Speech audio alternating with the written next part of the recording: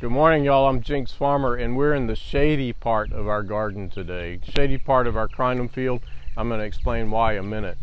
Today, we're going to talk about purple-leafed plants. Purple, burgundy, black, all of those colors get used to refer to various shades of plants.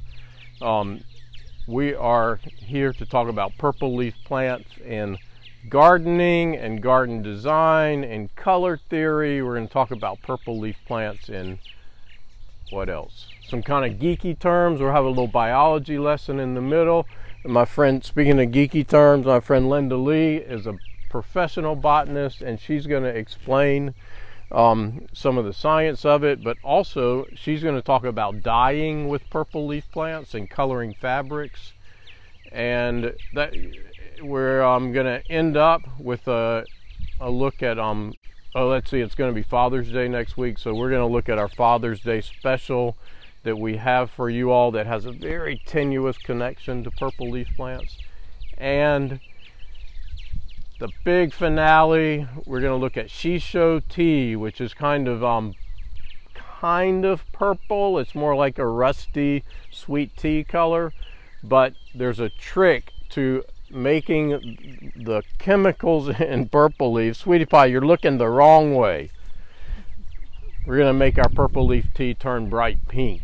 So let's get started. We also have our purple martins in the background just to keep the purple theme going. And back in, come up, let's look real close here. When I get close to Linda, we're going to use our mask, but generally we're going to stay apart. Sweetie pie, when I was back in Seattle in the 90s, which was kind of the heyday of like really high toned artsy perennial gardening. It's when people were doing lots and lots of color gardens, right? There were people doing hot gardens and white gardens and pastel gardens. So I learned a lot, or I refused to learn a lot, I guess, because I thought some of it was really silly, about color design. My friend Jim Martin was really into it. My friend Charlie is an awesome colorist, and Ruth Knopp, who was down at Boone Hall, did amazing color gardens. But I think one of the things that Ruth taught me was that in interior design and all color theory, there are colors that like bridge other colors. They're sort of transition or blender colors. Sweetie pie, if you pull my mic off, she's getting ready to. Traditionally in gardens, you think about silvers and grays as those blender colors. But in hot climates, purples can actually do the same thing, or burgundy. So look at this flower arrangement. Okay, you got it, Tom? Lots of people would say this is bad color combinations, right? They should be all strongs. We should have strong orange. We have weird colors in here. But what people do to help quell the bad taste, I guess, is use something that mutes the colors and helps transition one color from the next. Like these weird pinks transition a little bit better to the real bright yellows and purples if you have this burgundy foliage in there. All right, does anybody see that? Do you see that, Linda? I do. You do? Yes. I don't know. I just think no matter what, that's a pretty arrangement, even if it's weird colors. It is. All right. But So I think that the contrast brings it out. it does, and contrast is a big part of what we use purples for in garden design. Like people love this combination. These chartreuse yellows mixed with deep purple. Look at that. Right, Portia. It's a lovely color palette. Jewels of Opar mixed with Crinum minihune. Edible, by the way. Jewels of Opar? Yes. I know, but it's like slimy. It's like eating a I slug. didn't say it was good. Well, all right, here's another one. Gold liriope mixed in. Who can hear you over Buck? Buck, the animals are just in the way today, aren't they? Here's another one that I think looks great. Crinum mini hune mixed with gold leaf liriope. So y'all know part of why we do this is to generate a few little sales. So I've got to promote this plant right now. Crinum mini hune, our shortest crinum. In full sun, this is a little lesson to do with purple. In full sun, this plant is stubby and almost black. I'll see how dark it is, right? If you put it in a little bit of shade, the color looks different. If I move it around, the color looks different. If I got it in some sun, the color looks different. But between growing in sun and shade, there's actually a physical difference in how these colors react and how strong they are. So inside the leaf, there's this difference that Linda might jump in and explain, but I'm going to show you an example here. This plant is called amaranth. This one is Hopi red dye is the cultivar. If you notice the two different plants, this one just came up in the shade. This one I pulled up from the sun. So I don't know if y'all can see. That's the shade. No, this is sun where we have more of the purples. So what happens is these purple anthocyanins actually act like sunscreen. That's real simplified, but they help protect this plant. So the one from the sun is darker and more purple and shorter than the one that gets shade. So if I put those two together, I hope that y'all can see that on the camera. So same thing happens with that Crinum mini hune. In the sun, it's short and stubby and black, and in the shade, it'll grow to about 18 inches and be a little bit more green. So why is that, Linda? So you mentioned anthocyanins, and that's actually the compound that creates that reddish purplish color, but it takes energy to produce all these compounds. And so that's one reason why you would potentially have the plant being smaller, because energy that would be put towards growth is being put towards making these compounds. Now obviously if a plant is investing in this way, there must be some reason, right? So like Jinx said, they do protect the plant from UV radiation. They also, plants obviously need sun to produce food, but there's a limit to how fast they can photosynthesize. And so if they're just being bombarded by too much light energy, then that can also be damaging to the plant. And so these compounds help absorb some of those energies. They also are, they can scavenge free radicals. And so that's one reason why there's sort of become a health craze to consume a lot of dark purple fruits and things like that. The hope is that they'll scavenge some of the free radicals inside our own bodies and help reduce our own oxidative stress. So we know that they scavenge free radicals. We know that happens in the plant, right? But we don't know if it happens in us. I'm not up on that science, so I'm just not going to comment on that. Okay. I don't study animals. So what? But you have to study animal reactions with the plants, right? So does that purple do anything else? It has. Because I would think if I was an animal going around, I would be like, oh, I want to go see that purple plant, right? Well, so studies have shown, well, first of all, many non-mammalian animals don't actually see these colors very well. Reds and things like that. That's one of the reasons why if you're doing sea turtle studies, you put a red filter over your flashlight. They don't see that light very well.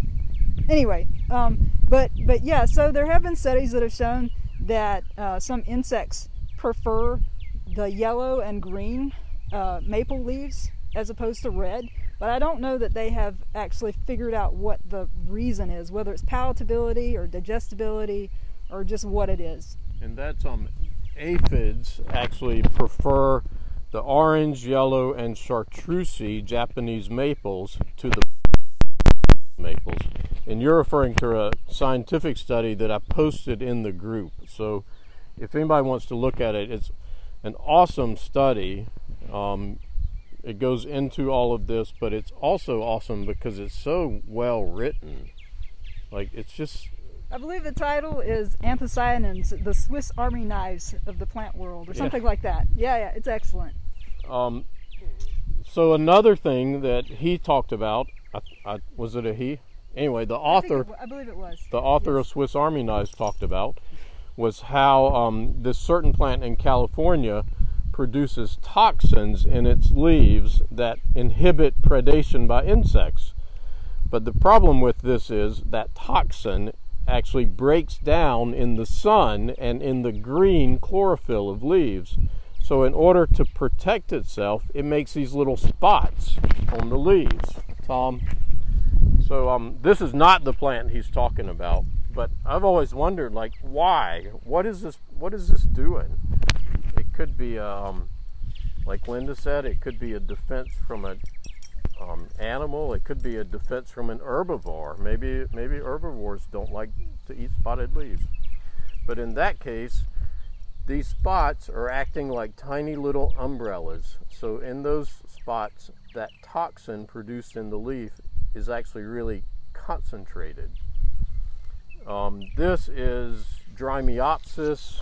This is, again, it's not the plant I'm talking about. He's talking about in the article, but I gotta sell a little bit here. This is the QVC moment, y'all.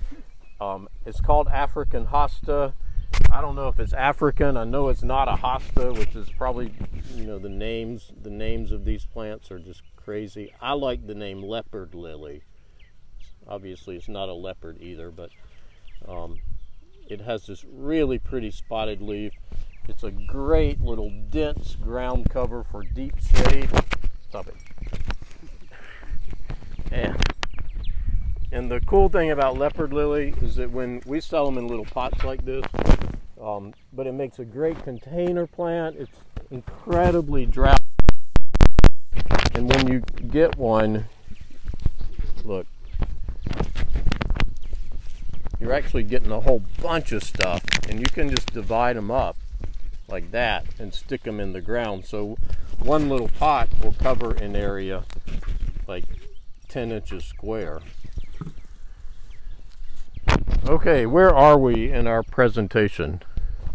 What are you looking at? Buck is getting a little butt rub. Likes a butt rub. You are bending my fence, Buck. Hey, you know what? Well, okay, so we're going to separate now. I got to take this mask off. But before we go, Linda's going to talk a little bit about dyeing. Before we do, if you can look over here, Tom, and show us our Amorphophallus. This is the leaf of Amorphophallus. This is one leaf, okay? This is the stem of the leaf. So beautiful. This is the one leaf coming up, and then behind it is the flower. Isn't that cool? And that's going to smell beautiful, right? So, yeah, well, no, those smell like rotting meat. Yeah, but you can see why it's called anything phallic, right? And then it sets all of these are the female parts. It's going to set all these like red berries down there. Hey, Bob waits. And what else? While we're in the shady area, you see we do grow some crinums in the shade. People ask me that all the time. But I want to point out, if you look up, you see that this gets some sun. So this gets about 4 hours of direct sun a day. One of our new crinums, this is called Kim Marine from a great breeder. This is called Kim Marine, great breeder in North Carolina, J. York. Okay, so I'm going to hand the mic off to Linda, and while we walk, she's going to talk a little bit about dyeing. So anthocyanins are not the only beautiful red purple compound out there. This is a jar of pickled beets. Gloria and I grew beets this year. Actually got a good crop. And this is a compound called betulin that it performs a lot of similar functions to anthocyanins, but it's slightly different. And it's only found in certain plant groups, unlike anthocyanins, which are really widespread. And it's also the same compound in pokeweed berries. I don't know if you're familiar with those, but they were actually used as an ink at one time. But it's not a very permanent ink. And that's the thing. There's so many beautiful colors like this that just all around us, the amaranth, the beets, everything. But most of them are not permanent. If you want to dye something, you want it to stay that color, right? And so that's kind of the problem, is finding things that will actually be permanent. In fact, most of the purple colors, there's one that was actually derived from a snail back in the Mediterranean in ancient times, but they would often cut that with a cheaper dye that's still fairly expensive, I think, that was derived from lichens. And those were fermented with ammonia. It's Orchil dye. When you say they don't last, what are you talking about? If you were to dye something with, say, pokeberry juice, and you dyed your white t-shirt, and suddenly it's beautiful beet colored, would it be a year? Or I guess it depends on how much you wash it, or is there anything you can do to make that last longer? If you keep it in a closet, it'll last longer. But I actually I thought about bringing a bottle of pokeberry ink that I made 2 years ago. But even though it just sat in a cabinet, it still has lost most of its color, or a lot of its color. Wow. But yeah, I mean, if I dyed a shirt with beet juice or pokeweed, and I left it out in the sun for a month, I would probably expect it to be straw colored by the end of that. I don't know, I haven't tried, but that's a ballpark. But you do a lot of dyeing. You can there are other chemicals you can mix to like bind colors to fabric, right? That's true. Those are called mordants. They're sort of the glue that helps the dye molecules actually absorb into the fabric and stay there. Some dyes don't need mordants. Some do. And you prefer not to use mordants? I prefer it. Some of them are kind of toxic, some of them are not that bad, but I also just really enjoy the kind of purity of going straight from plant to color.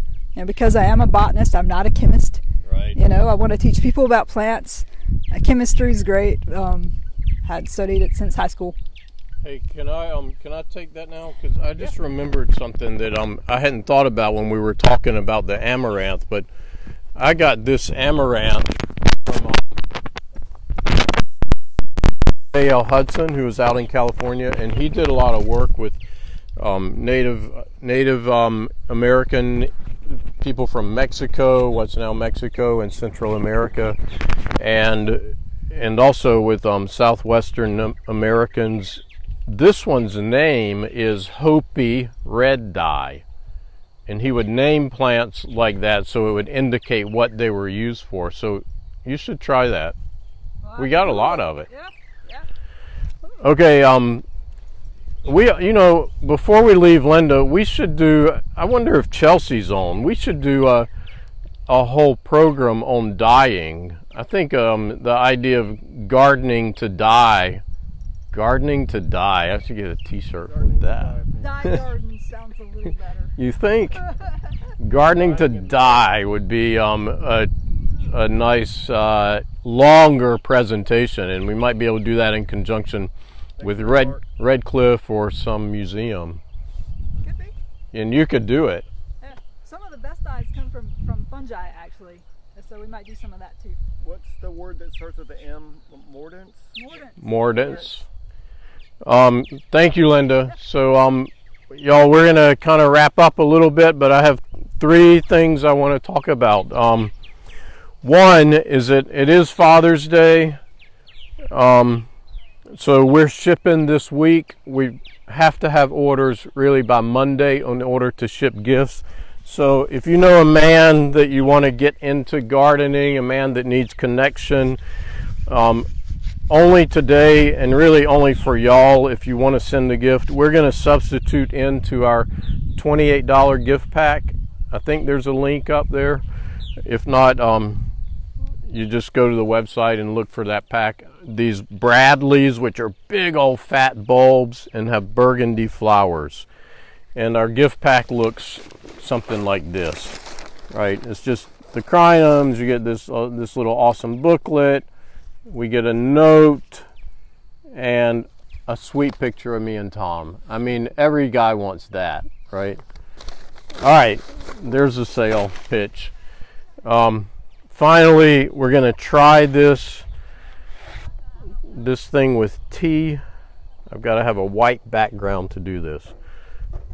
All right, so this tea is made from shisho, or Southerners call it parella. Actually, I'm gonna pour some of that out. But y'all see it's tea colored, right? A little. Is that purple? I don't know. To me, it's like brown tea colored. But that's the anthocyanin that's causing this. In regular tea, sweet tea, it's actually a different chemical that colors it. But in this case, the anthocyanins are coming from the plant. The plant has a purple leaf. There's a lot of, or a little bit of interest anyway, in using these as pH indicators. So I started out by saying the purples can look different in different environments. It can be sunshine, but it can also be soil. So if it's growing in a high pH environment, it has a different coloration. So this shisho is actually going to change and indicate a pH change when I empty some lime juice into it. So as it solidifies, no, I'm sorry, as it acidifies. Did it change, Tom? Yes. Huh? Can y'all see that? Oh, that's pink. Okay, so if you see, wouldn't that be fun? I think we have some guys watching, some youngsters watching. I think that's a good science lesson. And if we have some adults watching, if you put a little tequila and ice in that, it would be a perfect brunch trick, bartender trick. Y'all, thank you very much. Next week, we're going to try to do this a little more interactive. I know that y'all have questions, and we don't have a way right now to answer those questions. So we're going to try to do something so that we can make it a little bit more interactive. Thank you very much, and check out our website. Check out our farm in the background.